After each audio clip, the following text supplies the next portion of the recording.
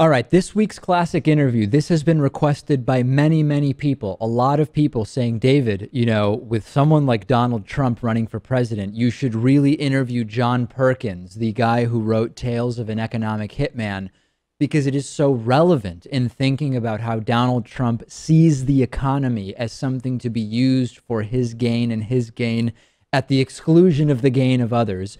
And it actually turns out we interviewed John Perkins a couple of years ago. So we will go to my interview from March 12th of 2014 with John Perkins about his work as an economic hitman. Take a look.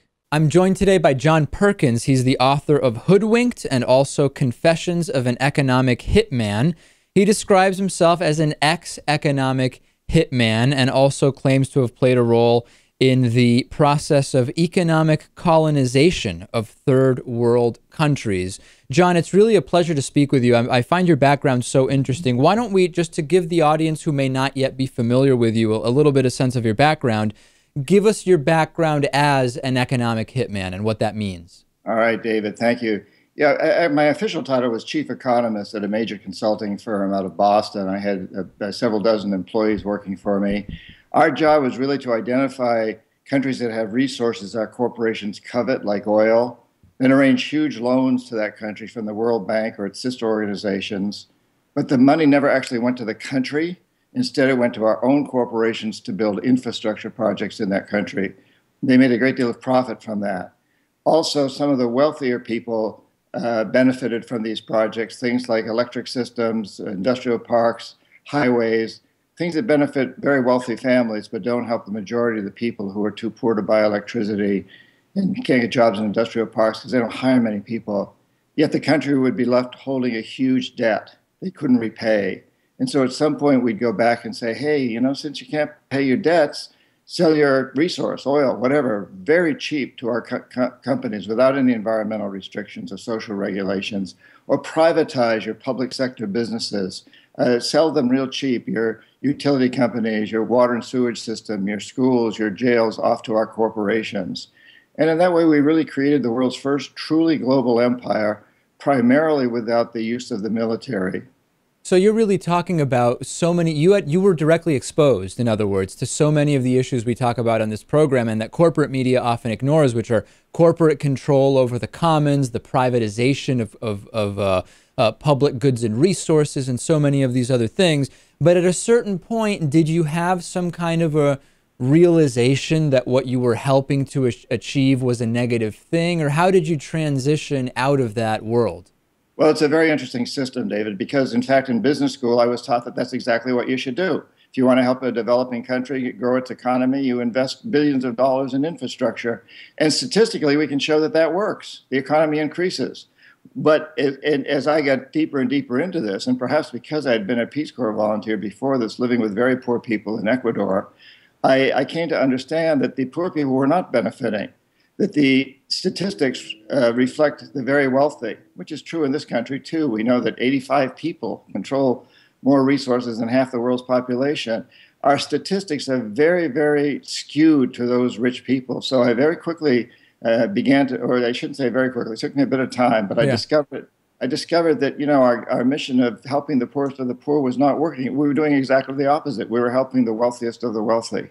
So what did you do? You quit your job, certainly, but what activist role did you take? Well, I first started to write a book, which eventually would become Confessions, and I contacted other economic hitmen and jackals. Jackals are the people that go in if the economic hitmen fail and assassinate or overthrow presidents. I'd seen this happen with two of my clients, a democratically elected president of Ecuador, Jaime Roldos, and the president of Panama, Omar Torrijos. They did not buy the system. They didn't listen to me, and they were both assassinated.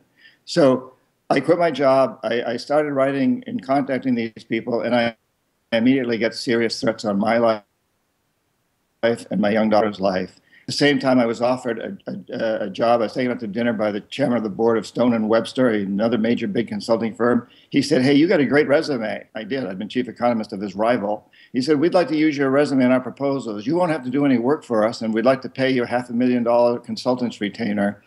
Just don't write the book.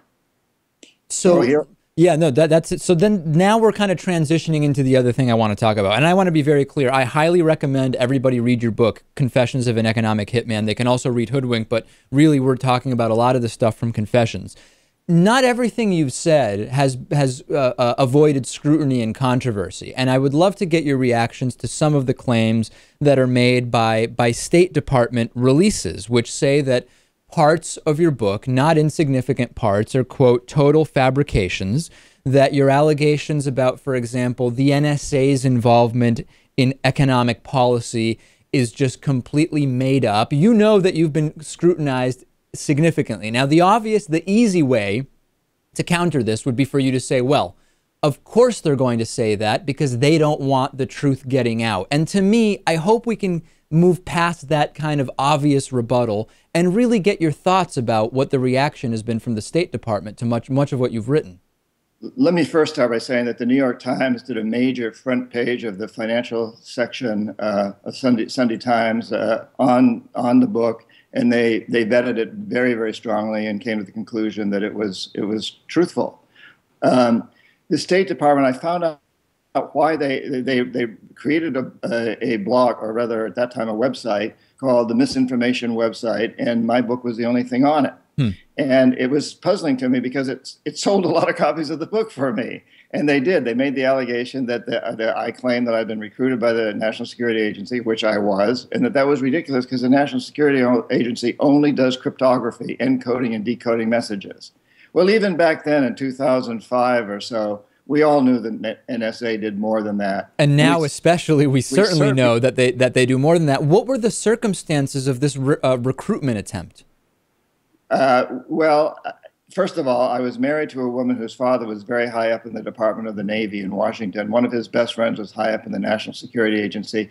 I was looking for a job that would keep me out of Vietnam. And so he arranged for me to be interviewed by the NSA. That would do it. And they put me through extensive testing, days of psychological testing, including lie detector tests, and concluded that I would make a good economic hitman. I'm interested in this. What other kinds of psychological tests did they put you through? Well, there were written tests, there were interviews, there were lie detector tests. That's about it. You know, yeah. I mean, I was in a room by myself with lots of desks, writing this thing with books around me. I'm sure there are cameras watching me. You know, the whole routine. Okay, so that's one side of it. The other thing, and I'll just ask you directly, the State Department claims that you believe the government was complicit in the assassinations of JFK, Robert F. Kennedy, Martin Luther King, John Lennon, and unnamed U.S. senators who have died in plane crashes. Is that something you allege? No, it's not. I've never alleged that. I probably opened the question as to whether that might have been that way. What I have alleged, though, is that we were involved in the assassination of Jaime Roldos of Ecuador and Omar Torrijos of Panama, because I was there. I know. We've admitted that we took out Allende in Chile. Henry Kissinger's admitted it, and Arbenz in Guatemala, and Lumumba and Diem and Mossadegh in Iran. We've admitted to many of these things. And I also wanted to go back, David, for just a moment to the State Department thing. I always wondered why they did that website, because it sold a lot of books for me. And I found out later through a good friend who was also a host of a major show in Athens, who did a show on me and was called into the Athens, Greece U.S. Embassy, called on the carpet for doing that show. And the ambassador said, it puts me in a very embarrassing position because people come in and ask me, is Perkins' book real? What is your official position on it? He said, I don't have one. I don't know what to say. Well, I believe that a lot of diplomats around the world were asked that question. So the State Department felt that it had to come out with an official statement that negated the book, and that's why they did what they did. And it got their diplomats off the hook. They could just say, hey, the official position is on our website. Don't ask me any more about it. And it sold a lot of books for me. Very quickly, just in the last minute we have left here, I would love to just get your opinion on when you look at the United States right now and the influence that big corporations and big banks have over everybody's everyday lives in terms of the political system, the economic system, resources, etc. What's your biggest concern? In other words, in which area do you think we're closest to the tipping point for things really taking a turn for the worst? Well, I think what we know is we've created a death economy, one that's based on killing people, militarization, and ravaging the earth. We need to move into a life economy that's based on cleaning up pollution, feeding starving people, developing new technologies for transportation, communications, energy, etc. And we've been moving more and more in a very bad direction. We've created an economy, a global economy that's an abject failure. Less than 5% of us live in the United States. We consume almost 30% of the world's resources while half the world's starving. That's not a model. Can't be repeated by China, even though they're trying. It just puts the world in a worse condition when other countries try to repeat our model. We must come up with a new model. And I think that corporations, that the heads of corporations that are really smart are understanding this. I recently was invited to be the lead-off keynote speaker at a conference of 2,000 business executives in Istanbul. I get those invitations fairly frequently. I think business is beginning to get it. I think consumers are beginning to get it. I think we're truly in a consciousness revolution, a huge revolution where people are waking up to the fact that we're living on a very fragile space station that has no shuttles. We're going to have to take care of this place, and big business is going to have to play a major role in waking up and taking care of this, serving a public interest, not the 1%, but the 99%, serving the earth in essence, and we all need to get out there and make sure that happens. We've been speaking with John Perkins. The books are Hoodwinked and Confessions of an Economic Hitman. Really great to have you on. I do appreciate it. Thank you, David. And I'd like to encourage people to go to johnperkins.org and sign up for my newsletter and see where I'm going to be speaking so I can meet them personally.